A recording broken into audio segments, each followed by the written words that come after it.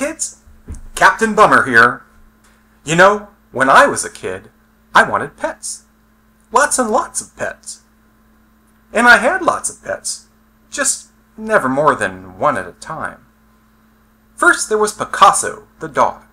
He bit some people and had to get put to sleep. The thing is, when a pet is put to sleep, it really means they are killed dead.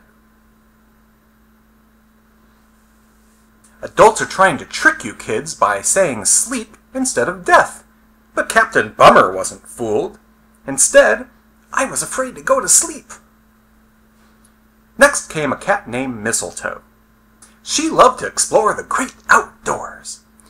But the great outdoors is full of animals that eat other animals. And so poor Mistletoe became dinner for some coyote. Then there was Goldie the goldfish. She seemed so hungry that I just put a little extra food in her water. But then she ate so much that she died. Another cat named Sam, hit by a car. Coral the gerbil, some weird cancer. Adam the cat, anemia caused by feline leukemia. Daisy the dog, old age. Seymour the snake, Robert the rabbit. The former choked on the ladder. Norma, Darla, Michael, Sally, and Monty, all gone. It turns out that pets, even healthy and safe ones, don't live nearly as long as people. And for the relatively short time they're alive, they are a lot of hard work. You have to stay home to take care of them every single day. You have to clean up their stinky poop and pee. You have to bathe and brush them that they hate so much they might scratch you and draw blood. And you have to pay lots of money to animal doctors to keep them free of worms, bugs, and viruses. If owning a pet is so gosh darn giggly wiggly hard and painful, then why do so many people keep doing it? It seems senseless. Well, it also turns out that one precious moment, laughing or playing or cuddling with a pet, can be worth tens or even hundreds of hard and painful things. That's just bummer math. I mean, why put up with so many bummers if you don't get something in return? Right? And on that note, I'd like to introduce you to a new friend of mine.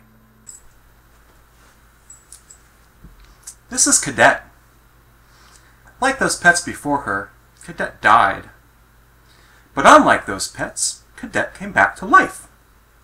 And in the few minutes she was dead, though, Cadet lost her ability to see and some of her ability to hear.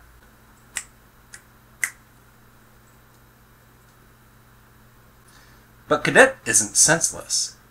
She can still feel and taste and most importantly, smell. Smell is the #1 sense for a dog, bigger than sight. So it's a happy thing that Cadet can smell just fine. Because Cadet is so special, she's going to help Captain Bummer fight naivete.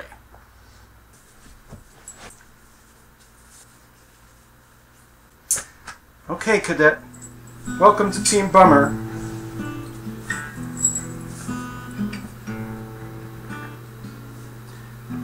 There must be something I can say. There must be something that'll make the pain go away. Just tell me where it hurts, and I will find the words. Then I will say that I love you.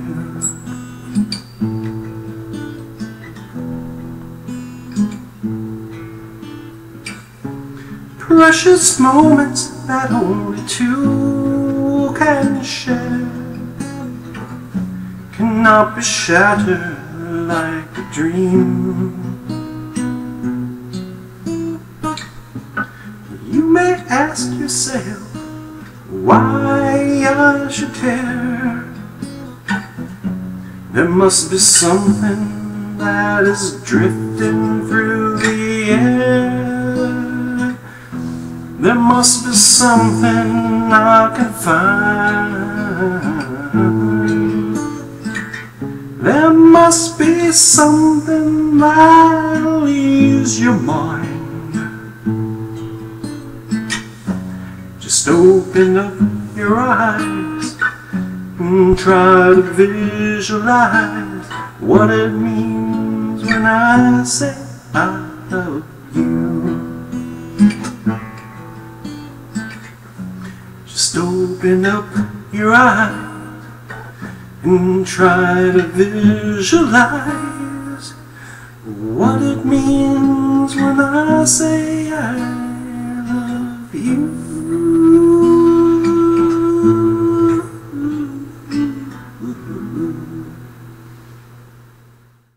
So you see, kids, raising a pet is a super-de-duper idea.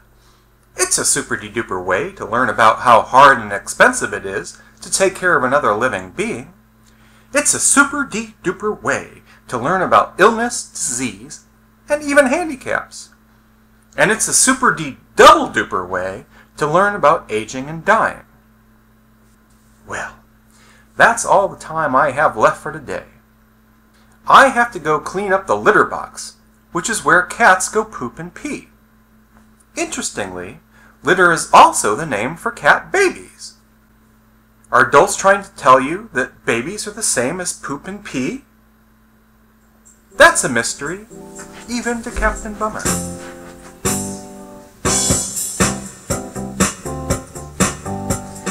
Now it's time for you and me to go. Chances are that one of us won't be sure, and we'll be apart for good. Goodbyes, all forever. Goodbyes, all for good, for good, for good, for good, for good, for good, for good. Goodbye. Can you make a sound like a dog? Dog. Yeah, can you bark like a dog? What does a dog sound like? Bark. Yeah. How about a cat? Meow. That's good. That's a good meow. Can we try another dog sound again? Yeah. Bark. Bark. Is that a bark? Woof. Can you do one more cat sound for me? You have meow. Very good.